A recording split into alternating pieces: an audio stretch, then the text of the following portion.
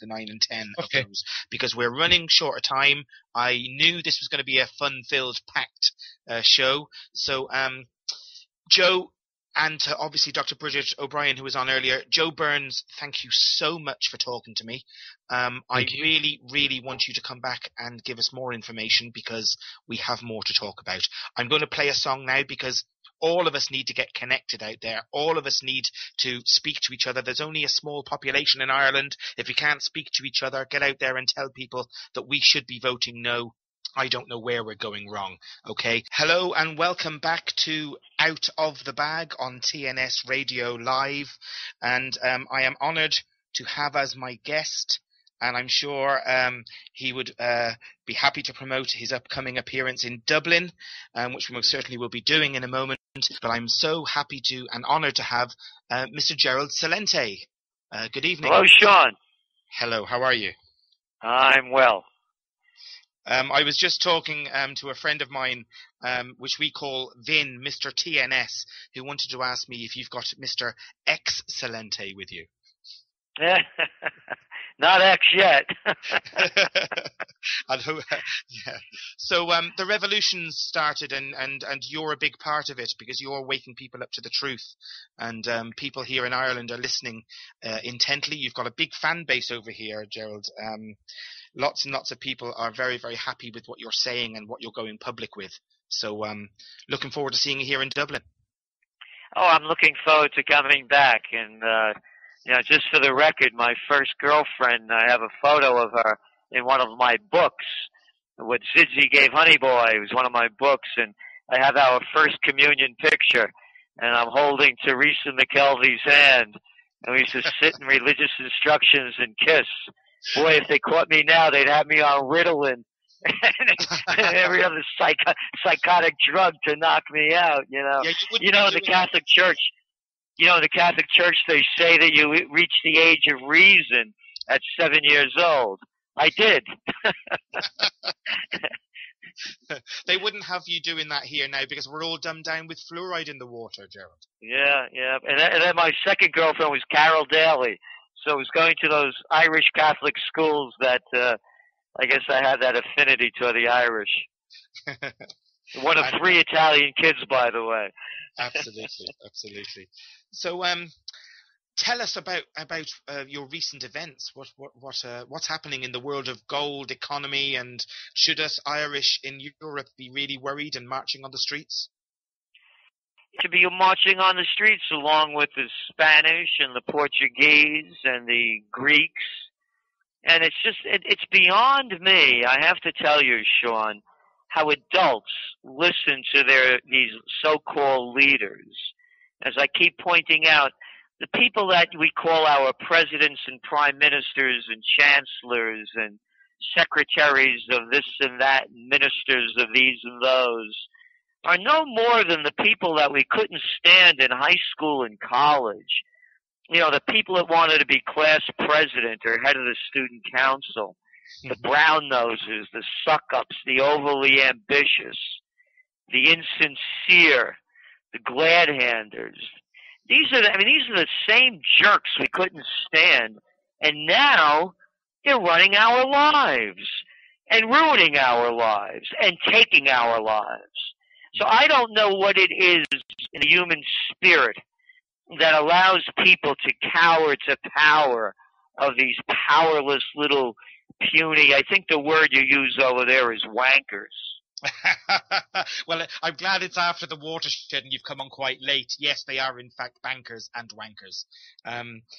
We really do have a nepotistic bunch of buffoons giving the power of the Irish people away at present, and it's really good to hear you saying it as it is, Gerald. It really is. But it's a worldwide situation. You pick the country. Look what's going on here back in the States. It's the presidential reality show, a made-for-TV spectacle. If anyone watched the Democratic or Republican conventions, it was a Super Bowl halftime show mixed with a mega church revival meeting.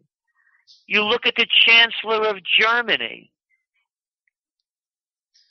one after another. Yeah, you look at the Prime Minister of of Spain, Rajoy. I mean, how could people believe this guy? Yeah. No, Or Holland?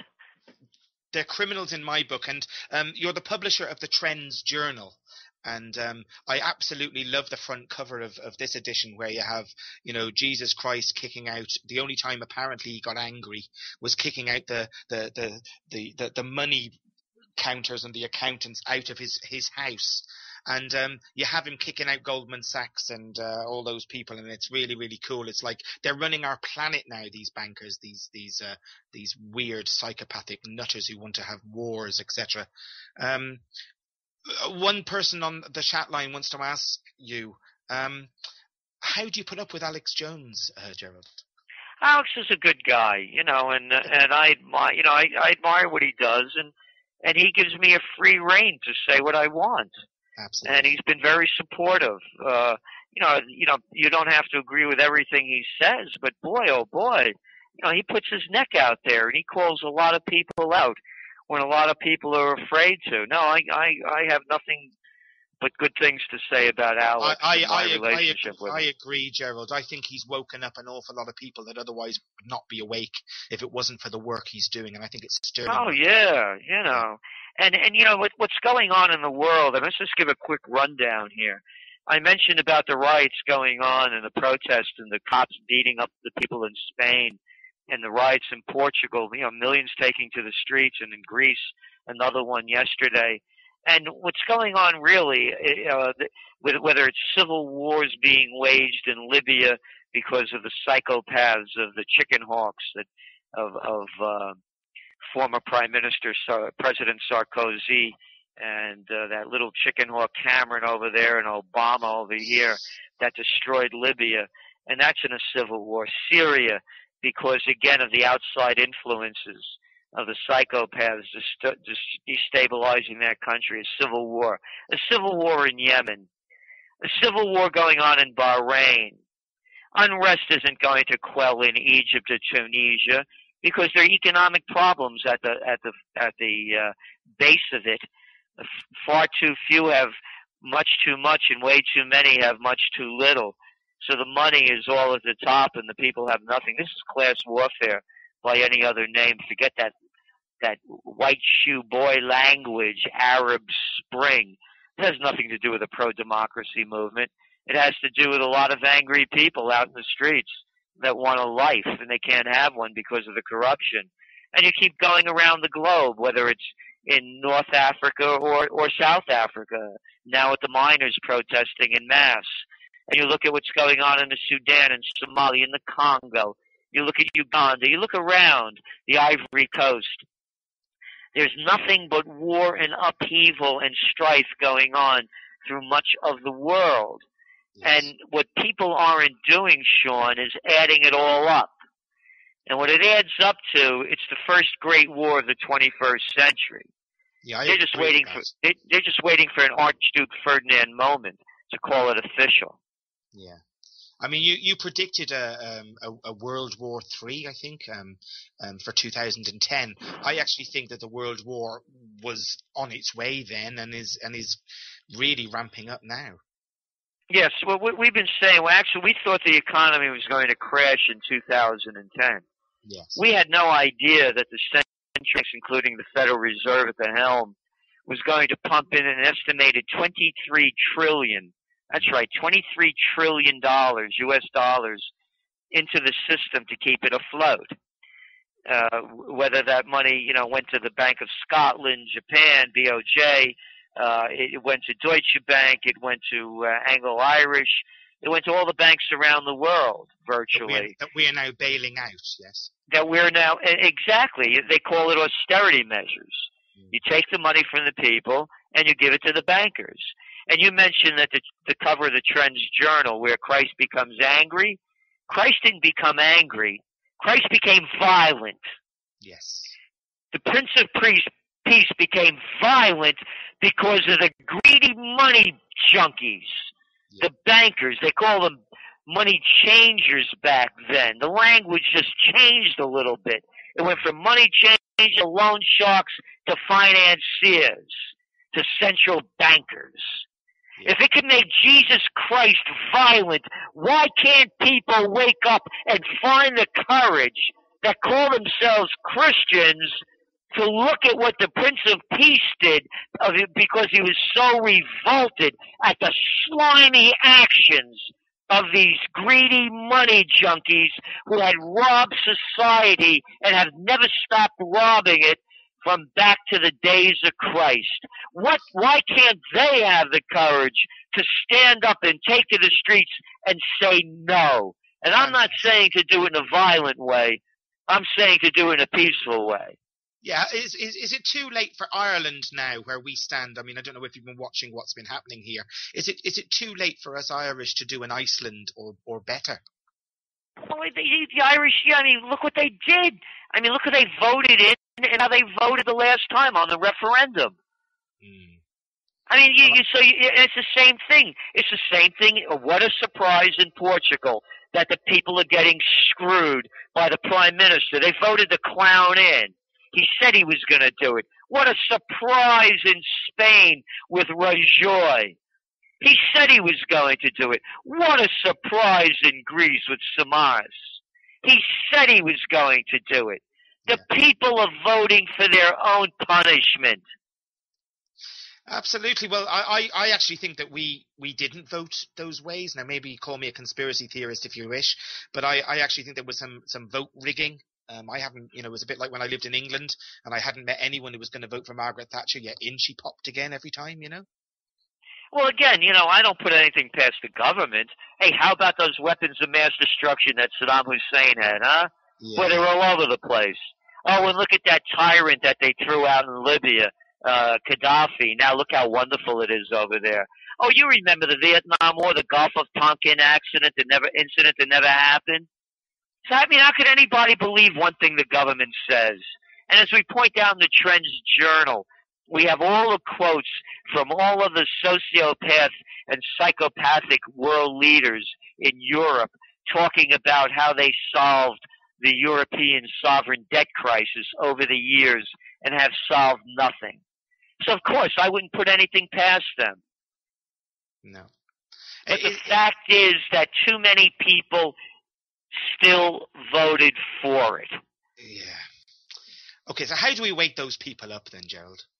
The only way, that I'm coming to the conclusion in what I'm doing in my life and seeing the way things have to turn around is that every individual has to do more for themselves, to bring themselves to higher levels. And I mean that in the most personal sense. We're finishing up this Autumn Trends Journal, and we're asking, can the course of history be changed, or is it predestined? Right. Well, it's predestined if you believe that there are, the higher cosmic order that Earthlings can't challenge. But is the ship of states around the world, are they being steered by malevolent beings of a lower order, presidents and prime ministers and kings and emirs and chancellors and their crews, the ministers and secretaries? So are the people going to be hapless passengers and slaves aboard a ship of state whipped in submission, or are they going to find the greatness within the human spirit that each one of us has?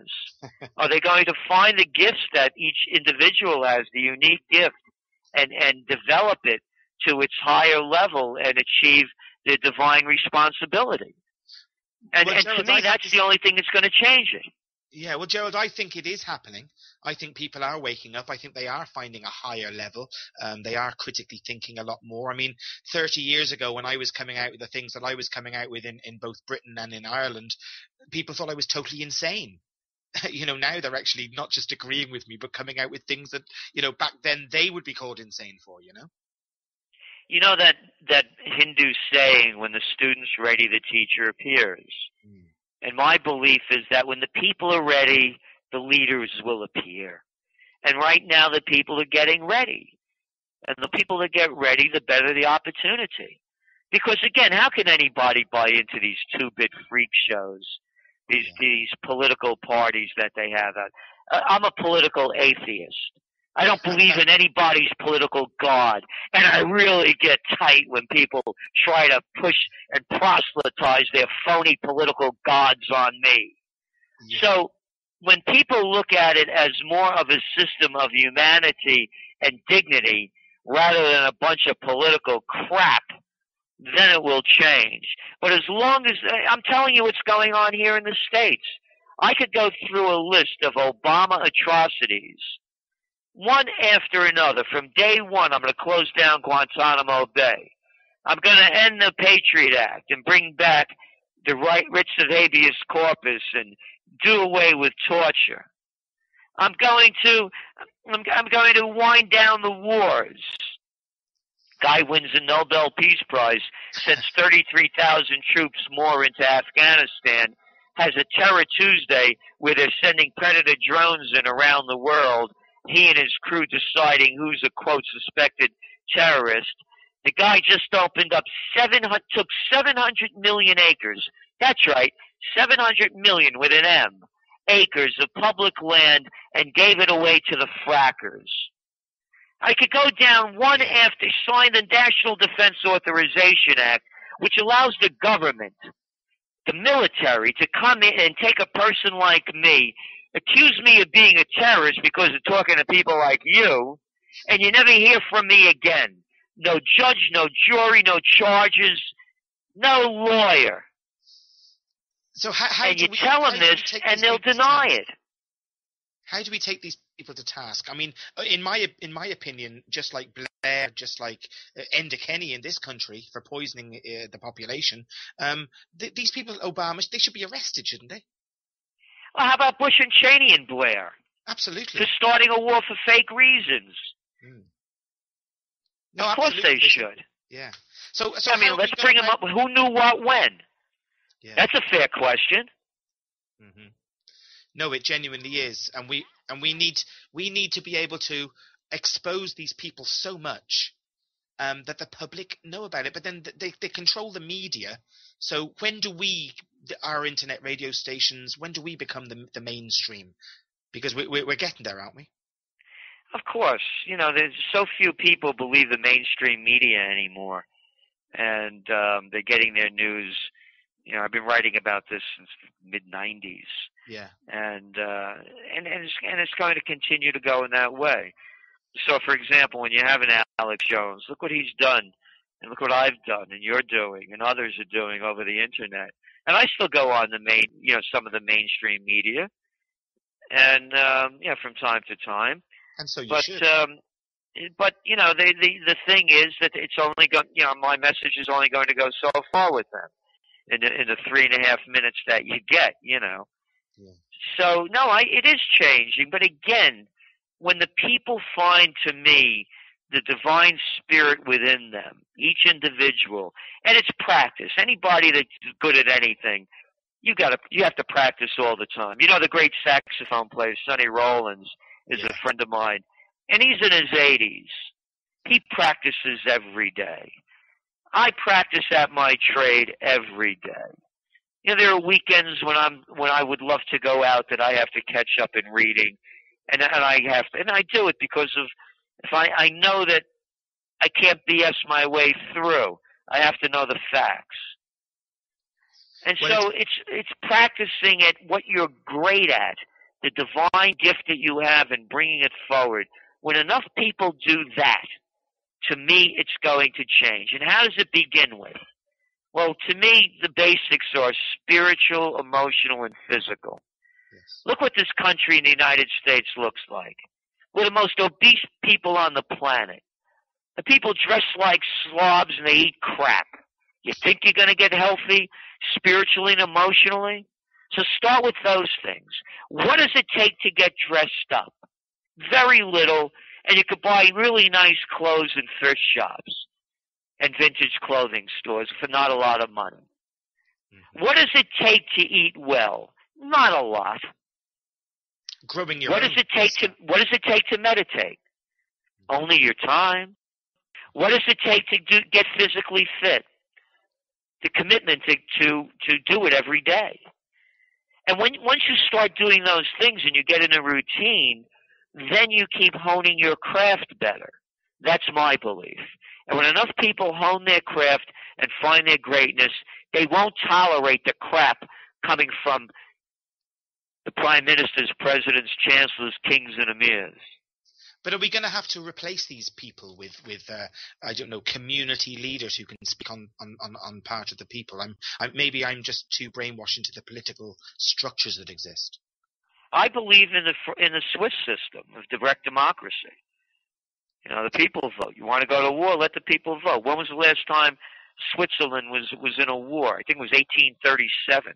But are they not going into a war because all the banks are there? The Illuminati, maybe Bavarian Illuminati, have moved there. Hey, whatever the reason is, you know, if money's their most important product, you know, the Swiss live pretty well. They eat pretty well. Nice place to visit. Yeah, they have their rules and regulations.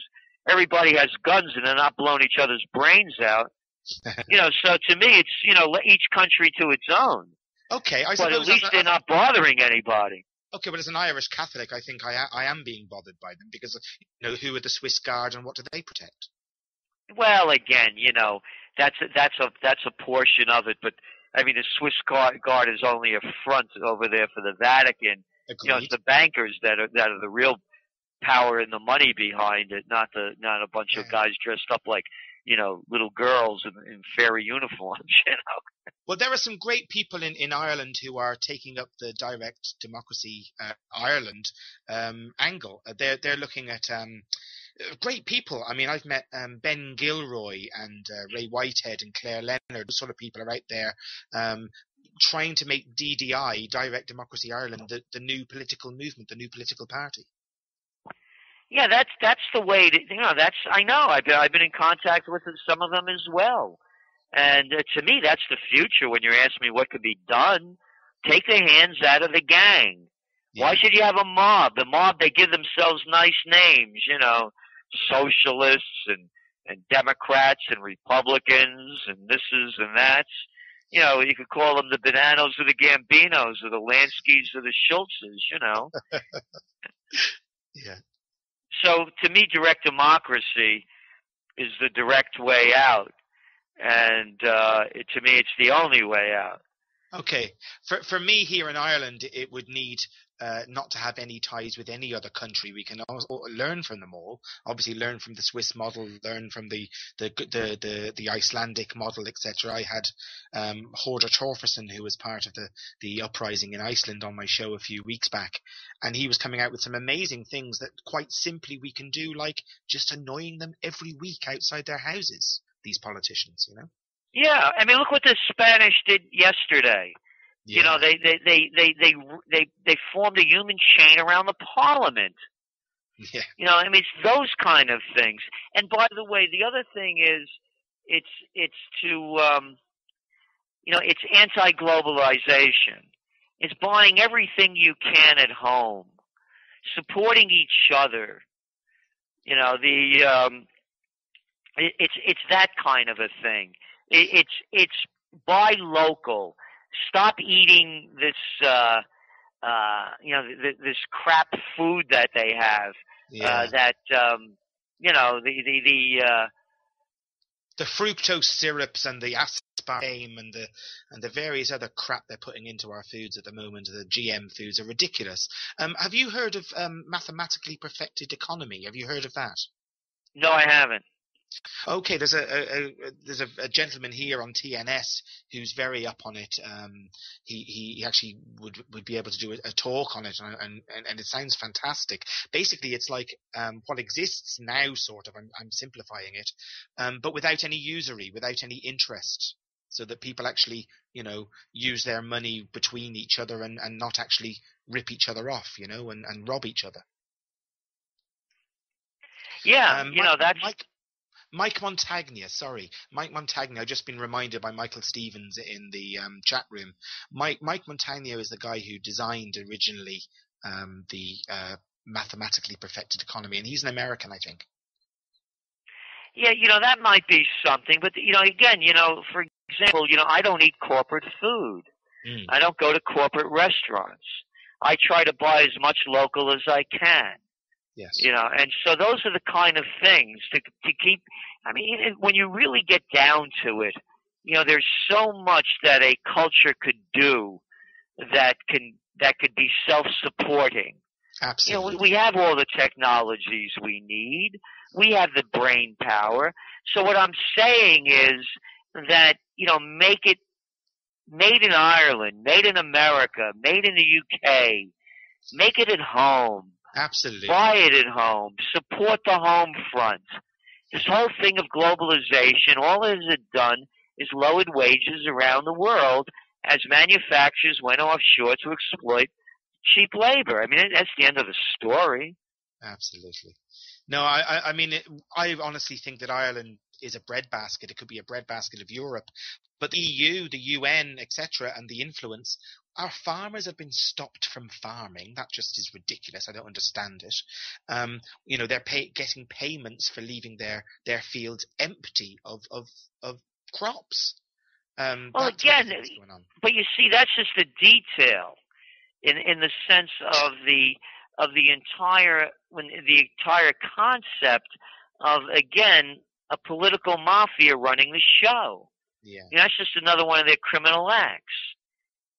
So to me, it's about getting rid of that. Yes. and making them, obsolete. You have a country like the United States. We have, what do we have? 312 million people. Yeah. And we have a gang of 535 that are telling us what to do. That's pretty crazy, isn't it? Yeah. That's all it is. 535 people telling 312 million people what to do. And they tell you with an attitude. I'll tell you why you should believe me and why you should do what I think and why I know what's best for you. Oh, for God's sake, wasn't it the CEO of Goldman Sachs said, we're doing God's work. Right. I mean, that's just outrageous.